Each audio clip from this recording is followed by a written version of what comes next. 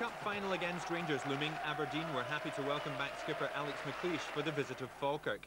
The Dons were after a confidence-boosting win with Hampden in mind, and Eoin Jess got them off to a flyer after 11 minutes. Jess started the move on the edge of his own box. Shearer, Richardson and Wright all played their parts, and Jess found the net at the second attempt.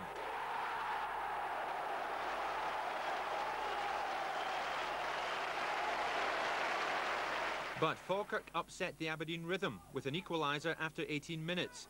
Trickery and determination saw Kevin McAllister flight over a dangerous ball, and when it was knocked back by Neil Duffy, Scott Sloan volleyed home.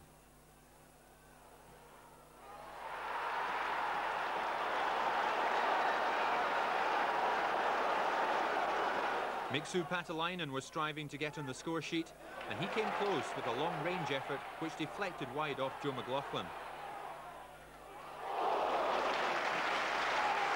From the resultant corner, Patalainen had the last laugh. Richardson's cross knocked down by Jess for a finish which owed as much to instinct as anything else.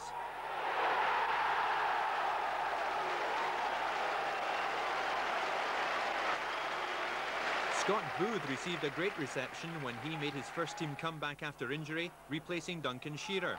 And Booth made an instant impact, bursting down the right, then cutting inside Oliver and almost chipping Westwater within a minute of coming on. The Dons were in command, but they almost let it slip.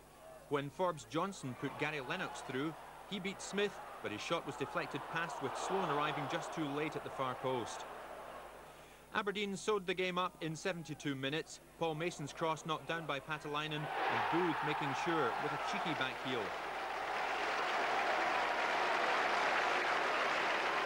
Jess and Booth showed tremendous understanding to give Patalainen a chance for the fourth, playing their way out of a tight situation before Booth crossed, but Patalainen hit the post, and it finished 3-1.